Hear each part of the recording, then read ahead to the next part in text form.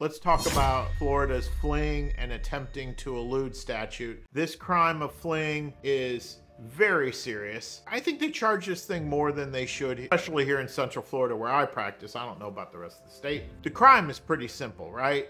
A cop turns on their lights and sirens, tries to pull you over, and you don't pull over. The charge of fleeing and attempting to elude does not mean you were in a high-speed chase. That is not what it means.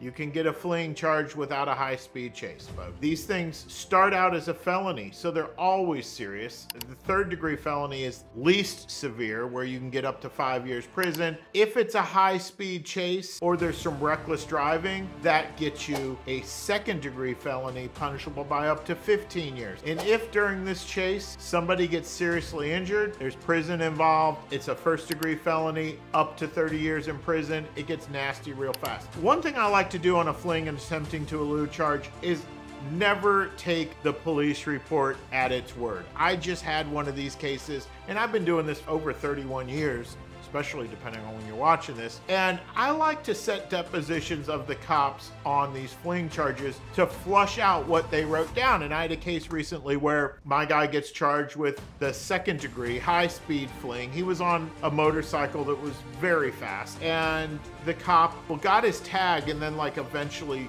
got some people at his house, and the bike was in the garage and he got charged. And when we did depositions, we discovered the cop was 4 cars behind my client. Now, what I mean by that is not 4 car lengths, but literally there were 4 cars in between the cop and my client on his motorcycle. The cop never got directly behind my client on his motorcycle. The cop came pretty close, but just couldn't because there was a lot of weaving and a lot of speeding involved. We actually got that thrown out. And the reason we got that thrown out is because of the depositions. The police report didn't give enough information, was vague enough to get the charge going in court, but the deposition showed, you know what? You don't really have as strong of a fleeing charge as you think you have.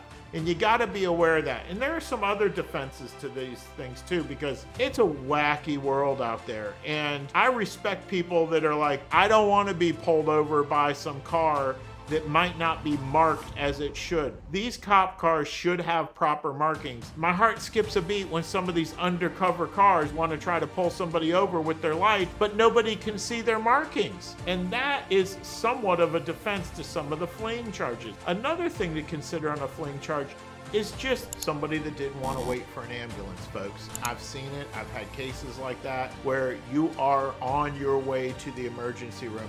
And my only complaint about those cases that I've seen is that the cops don't have a lot of empathy. Their heart's racing because this car won't pull over, and yet there is a legitimate emergency that is evolving, which is why the person is driving crazy to get to a hospital. So I'm not saying that's a defense, but it helps. I will say that it helps. There's a couple quirky things I want to tell you about a fleeing charge here in Florida too. Number one, most crimes in Florida, the judge has the power to say you are getting a withhold of adjudication, which means that, let's say you're a first offender, we're not going to convict you of this felony. We're going to give you a chance. You get a possession of cocaine charge, possession of heroin, possession of fentanyl. These are felonies just like a fleeing, but we're going to give you a chance. We're going to withhold adjudication. Grand theft auto, you steal a bunch of cars. I'm sorry that you stole some cars, but this is your first offense. We'll give you a withhold of adjudication. That is illegal on a fleeing charge. You don't get withholds on a fleeing charge.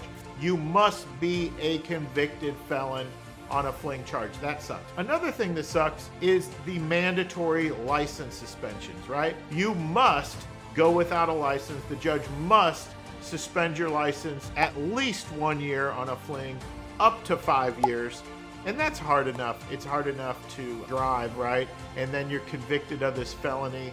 It's a mess. Where I see problems in the trial arena on fleeings is the prosecutors have to be real careful, and we defense attorneys have to rein them in terms of why you were fleeing. Because it can come out later, you had guns in the car, you had drugs in the car, you were fleeing a robbery, whatever. This stuff needs to stay out of the court. This really has no bearing on whether they can prove that you fled or not.